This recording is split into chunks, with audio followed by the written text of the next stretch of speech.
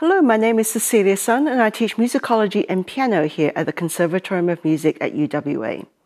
In this video, I'll give you an overview of the Shirelles' Will You Love Me Tomorrow, one of your ATAR set works. I'll tell you about what was happening in American popular music around 1960, the year the Shirelles recorded this song, and I'll talk about girl groups, which were very popular at this time, and the ways in which this group and this song typifies the genre. The Shirelles' Will You Love Me Tomorrow holds a special place in the history of popular music. When it made it all the way to #1 on Billboard's Hot 100 chart in 1960, it marked the first time that position was held by an all-African-American girl group. This success came at a time in popular music history when the first wave of rock and roll, which had become huge by the mid-1950s, had come to an abrupt end for reasons not entirely musical. In 1958, Little Richard quit music to preach, Elvis was drafted into the army, and Jerry Lee Lewis's marriage to his 13-year-old cousin created enough scandal to put a dent in his career. In the next year, in 1959, Chuck Berry was arrested and jailed for violating the Mann Act for, quote, transporting an underage woman across state line for immoral purposes, end quote. And Buddy Holly died in a plane crash along with Big Bopper and Ritchie Valens. Into this vacuum came teen idols such as Frankie Avalon, the beginnings of the phenomenal success of Motown Records and girl groups. Between them, they would dominate the US charts until early 1964, when the arrival of the Beatles in the US changed popular music history. Musicologist Jacqueline Warwick, in her book Girl Groups, Girl Culture, identified the key characteristics of girl groups as the following. They sing about topics important to teenage girls. They often sing in voices that are not overly trained or virtuosic. They sing songs largely composed by professional songwriters. They sing to accompaniments that were often orchestral, featuring professional session musicians. They were often made up of close friends and/or relatives.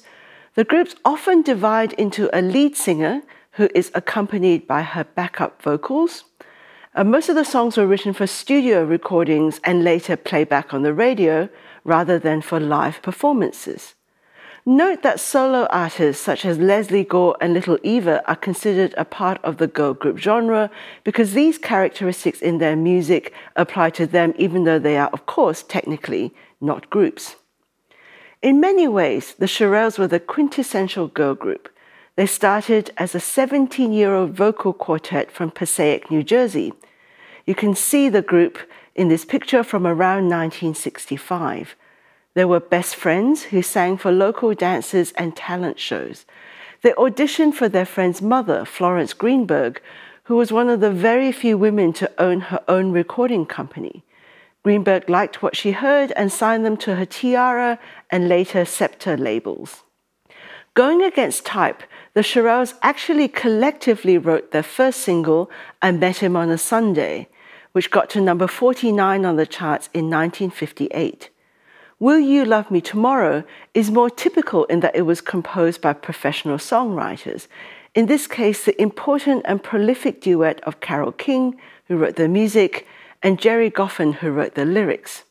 In 1971, King would record her own very different version of the song for her album Tapestry, and many other cover versions exist. In 1960, King was working with Goffin in the famed Brill Building in New York City. It was a one-stop shop for all your musical needs. You could get a publisher, a printer, you could cut a demo, you could find someone to promote your record, you could cut a deal with radio promoters, all in one building. It is best known today for being a songwriting factory. King later records an extremely high-pressure atmosphere where there was competition amongst the songwriters to produce the next hit in very quick time. King herself was only 18 when she wrote Will You Love Me Tomorrow, a year younger than the Shirelles. As I mentioned earlier, one of the defining characteristics of girl group music is their lyrical content. Importantly, for the first time, teenage girls could turn on the radio and hear other teenage girls and young women sing about topics that mattered to them. Will You Love Me Tomorrow is about the all-important question of whether it's a good idea to sleep with your boyfriend and fearing what the consequences of that action might be if you do. As the song asks, if you were to have sex with him tonight, will my heart be broken and will you love me tomorrow? Cultural critic Susan Douglas, who wrote a chapter called Why the Shirelles Matter, argued that the importance of this song is that even though it takes a traditional topic like female love, it presents it from that of the female singer. This song is about her longing and desire, and most crucially, it is about her choice whether to have sex or not. The song ends with the important question repeated, leaving the outcome indeterminate. Will You Love Me Tomorrow came out in 1960, the year in which the Federal Drug Agency in the US authorized the birth control pill for the first time. It would not have been available to the Shirelles as unmarried young women or many of their teenage fans. Only married women, with the approval of their husbands, had access to the pill. But it is significant that a song like this hit the charts when reproductive freedom was becoming a possibility. The structure of Will You Love Me Tomorrow is a straightforward and common for popular song, AABA form, with an introduction and a coda, as you can see here. The A section recurs as the 3 verses, and the B section the bridge.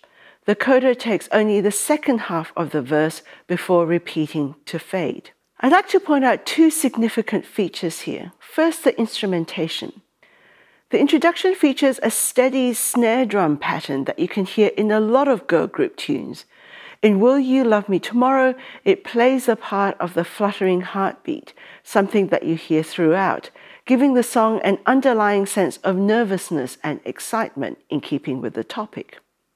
The presence of strings and the absence of rock and roll electric guitar is significant here. Douglas makes the point that the string section represents a gentler, more feminine alternative to the sexually charged electric guitar or saxophone and their connotations of aggressive masculinity. Second, the relationship between the 4 singers. The song begins with Owen singing alone. The other 3 Shirelles join in with a backup R on Tonight, the Light of Love is in Your Eyes, and they sing with her, But Will You Love Me Tomorrow, in an act of sisterly solidarity. The sense of community formed by this relationship between the 4 performers is a crucial feature of girl group music and for their fans as well. In the second verse, you'll hear backup singers singing nonsense syllables in accompaniment.